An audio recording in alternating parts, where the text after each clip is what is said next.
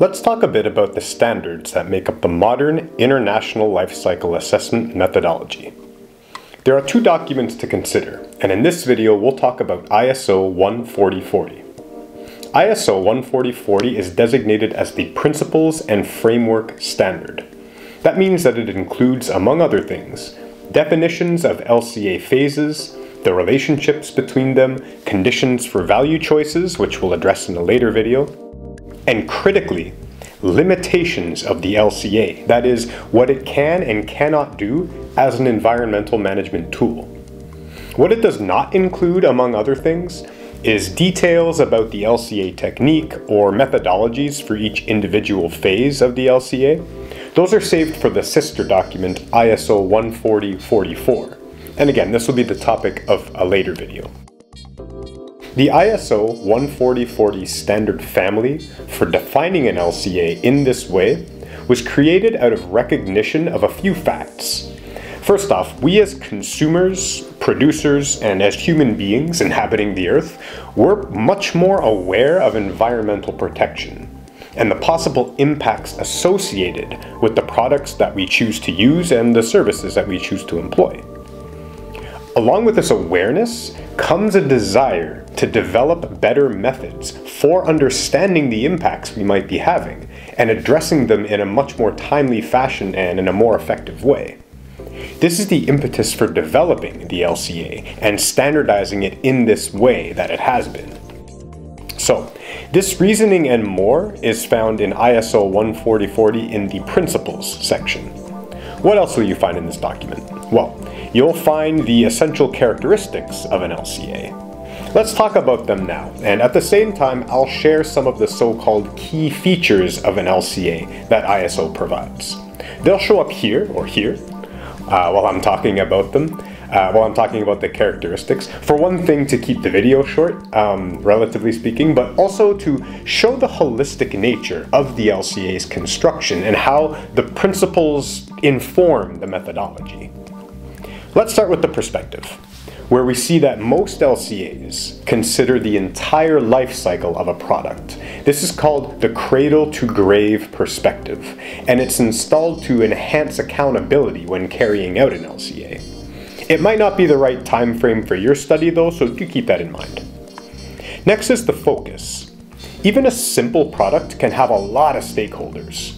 A well-executed LCA maintains its focus on environmental aspects and potential impacts of a product system. This means that economic factors, social factors, political factors, these are typically outside of the scope of an LCA. Next, the approach, of which there are two sub-principles. First is the principle of relativity. An LCA takes a relativistic approach. This means it doesn't deal with absolute measurements per se, but rather with levels and flows and values that are taken with reference to other entities. In fact, for a given LCA, we usually define an atomic reference unit, meaning that it's indivisible for the purposes of the study. That unit is called the functional unit of the study, and we will explore that concept some more another day.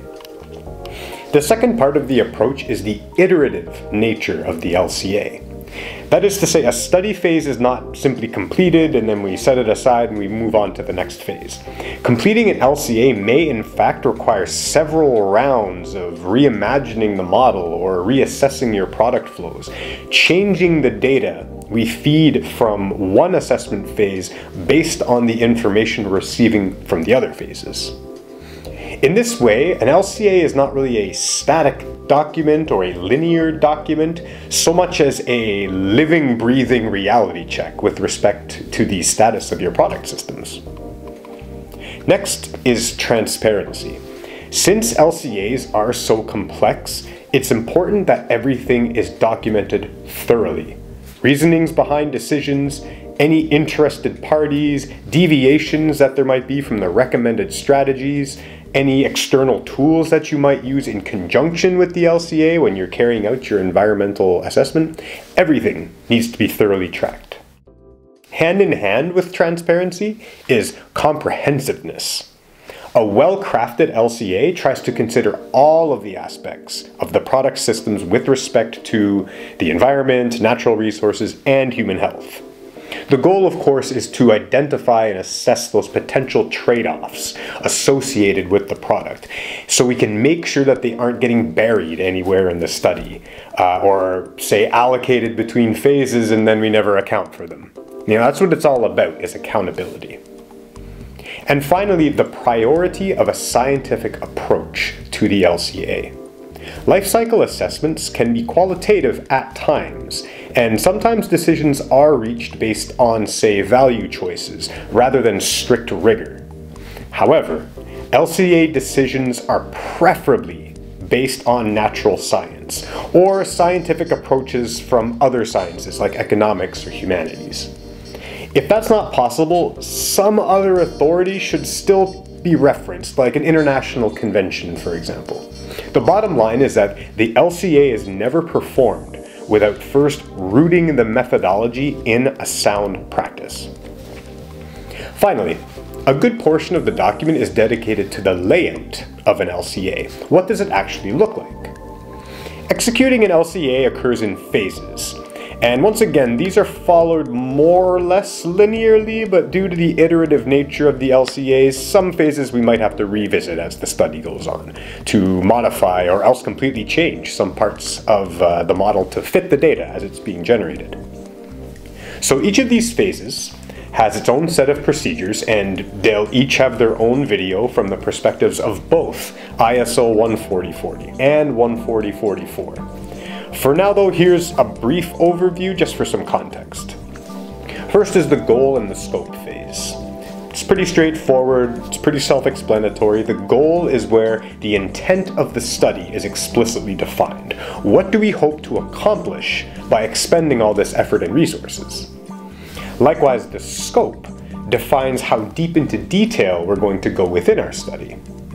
Among other things, this is where we spell out our system boundary, which is sort of the universe in which we define our study taking place. It's an important concept, the system boundary, and it requires some specific attention, so we're going to return to it at a later time. So next is the inventory analysis phase, and this involves collecting as much information as possible about the inputs and outputs to the system. We then try to quantify these stocks and flows for a product throughout its entire life cycle, or for that portion of the life cycle that we've defined in the scope.